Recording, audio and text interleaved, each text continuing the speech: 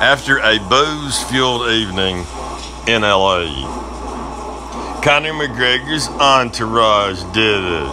It wasn't Conor McGregor. They referred to the victim as a nightclub bottle service girl. The victim was a waitress. Conor McGregor grabbed her, threw over his shoulder, walked out of a restaurant in front of a room full of people.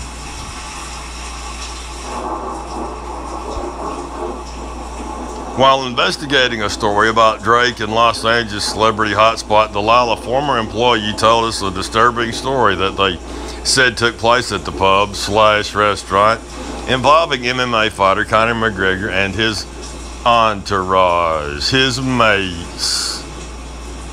Conor McGregor's he's dragging his mates down the toilet. Two witnesses said a bottle service girl a waitress was forced out of the restaurant into a car one night in December 2016. Women have been reporting Conor McGregor's sexual misconduct for years. Two witnesses.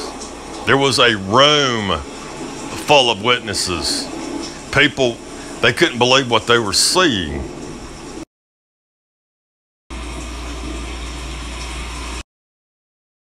Fuck you, Conor McGregor! Came on Ariel Helwani and apologized. That'll get Conor McGregor out of trouble, apologizing to Ariel Helwani.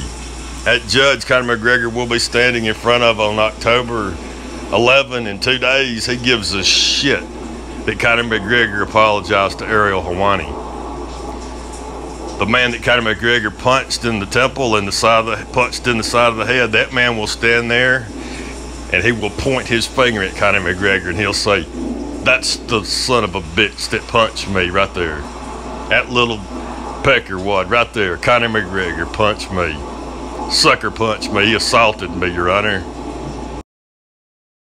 Fuck you, Conor McGregor! The woman ended up over McGregor's shoulder. She ended up over Conor McGregor's shoulder. Conor McGregor abducted a waitress. He carried her to his SUV and he was assaulting her. A second witness said he noticed the group move outside. He noted, listen, the person who wrote this watered down the real story. Conor McGregor abducted a waitress. He threw her over his shoulder in front of a room full of people. He took her to his SUV. She was clawing and scratching to get out of the SUV. She was being assaulted. A second witness said he noticed the group move outside, and decided to follow, thinking something might be wrong. Gee whiz, something might be wrong. Conor McGregor abducted a waitress. She's kicking and screaming, "Help, help, help."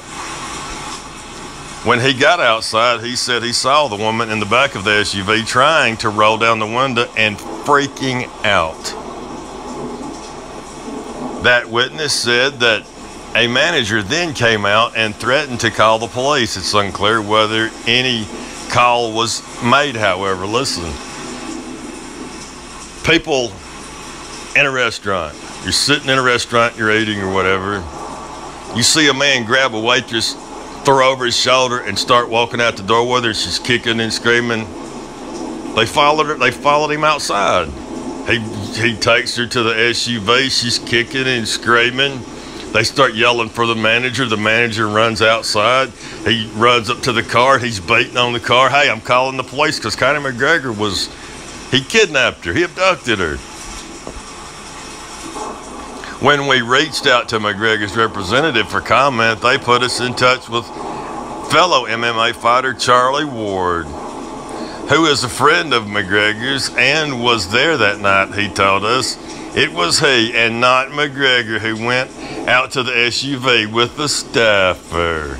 Went out to the SUV with the staffer. Charlie Ward didn't say he abducted a waitress. Charlie Ward is covering for Conor McGregor because Conor McGregor is going to prison, and this for damn sure will ensure that Conor McGregor receives a life sentence. If Charlie Ward makes this statement to the police, Charlie Ward's ass is in, you see. But when it comes down to it, Conor McGregor's friends will not go to prison for him. They'll burn his ass. Both sources at Delilah who witnessed the incident said McGregor was banned from the restaurant afterward, but it seems like the banning wasn't taken too seriously. One of the witnesses said McGregor returned to the restaurant about a month and a half later and left without paying his bill. Fuck you, Conor McGregor! Conor McGregor shouldn't be on the streets. Conor McGregor is a danger to the public. Do you want your sister around Conor McGregor? Do you want your wife, your mother around Conor McGregor? Hell no. You sick piece of garbage. He said they were making out. Charlie Ward claims that him and that waitress had been making out. When a male manager peeked his head into the car and asked if the woman was being held against her will, the manager of the restaurant, his employee, the waitress that's serving tables in the restaurant, Conor McGregor grabbed the waitress, put her over his shoulder, abducted her. And Charlie Ward said they were making out. Charlie Ward did it. It wasn't Conor McGregor. Ward said he thought the manager was making a joke. But then he said the manager started yelling and threatening to call the police. He thought it was a joke. There's people standing outside. They say Conor McGregor physically abduct a waitress. They seen the waitress inside the SUV, beating and clawing at the windows. She was freaked out. And the manager runs to the car. He's beating on the damn windows. He's kicking the side of the car, yelling, "I'm calling the police." But Ward said the waitress indicated, see now they're saying waitress. They've been calling her a whatever bottle service girl. Ward said that the waitress indicated that she was there on her own accord. Right. That's why she was freaked out. That's why she was clawing at the windows. But got out of the vehicle, and he didn't see her for the rest of the night. He didn't see her for the rest of the night because she got out of the vehicle. She was disheveled. Her hair was messed up. Her clothes were torn. And Conor McGregor drove away. There is one key aspect of Ward's story that differs from what sources close to McGregor initially told us about the incident, but they refused to put this account on the record. The police have it on record. That's why the owners of that establishment have no comment. This is being investigated by law enforcement. Both sources at Delilah who witnessed the incident, see, they're writing this as if two people saw this. Only two people saw this. a room full of witnesses who witnessed the incident said McGregor was banned from the restaurant afterward, but it seems like the banning wasn't taken too seriously. One of the witnesses said McGregor returned to the restaurant about a month and a half later and left without paying his bill. The H. Wood Group, the company that owns Delilah, refused to comment on the matter. So they refused to comment because this is under investigation. We also reached out to the woman at the center of this story back in March and asked her about the alleged incident. She declined to comment at the time. She was still employed by the company.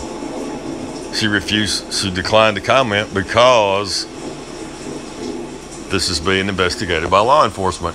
McGregor, arguably the most famous UFC fighter in the world, has been connected to a series of troubling incidents. The dolly throwing incident, the phone smashing incident, the pub incident. In March, the New York Times reported that McGregor had been arrested in January after a woman accused him of a sexual assault. He was released without being charged, but Irish police in March said they were still investigating. You're damn right they're investigating. Conor McGregor's going to listen in Ireland. It's true, they drag ass and but the fucking the penalty for rape in Ireland is life. There is no gray area. There's no 10 years, no 15 years, no 20. It's life. The sentence for rape in Ireland is life. UFC President Dana White told reporters in August that McGregor had denied the allegations to him and said that it was somebody else. It's always someone else. Always someone else.